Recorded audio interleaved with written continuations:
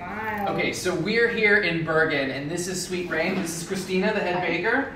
I was just walking by, and I saw this amazing selection of cookies here, and I'm like, I gotta go inside. And next thing you know, we're chatting it up, and you got some beautiful pastries. You got some amazing looking cookies. Tell me about it. Our store is French inspired, but what we try to do is try to gather as many local products as possible, and then we incorporate them in our desserts.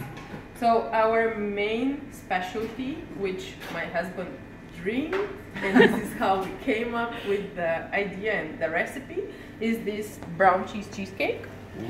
In Norway, you eat brown cheese, for example, for breakfast, and usually you could have a cookie, which is especially made, it's called kormo, and this is how you eat brown cheese. What is brown cheese exactly? Because this is our first day here, and we haven't had breakfast here yet. Really? Yeah. Okay. Yeah. Well, brown cheese is normal cheese or a goat cheese, which is incorporated with caramel. Ooh. Yeah.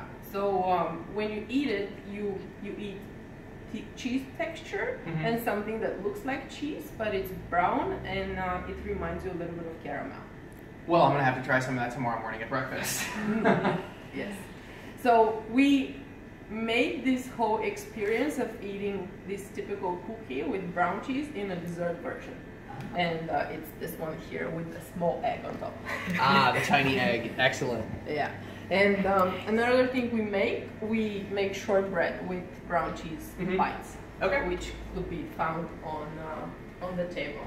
All right. So this is the main Norwegian thing that we do. Excellent. Also, we go here locally and pick elderflower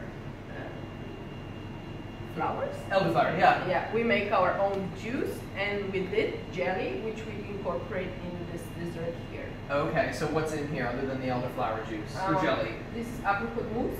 It has a small insert with egg cream enhanced with saffron, and then the jelly part.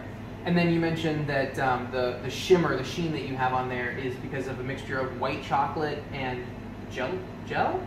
Yeah, gelatin and some other things that my husband uses. Ah, okay. Yeah, so basically it gives you, we enhance that with some fruit flavor, and it gives a really nice look on the dessert outside, but then it gives you an extra jelly texture if the dessert doesn't have jelly. Gotcha. Delicious. Everything looks delicious, and everything that we try here is so good. Yeah. So thank you so much for your You're time. welcome. Yeah. See you around.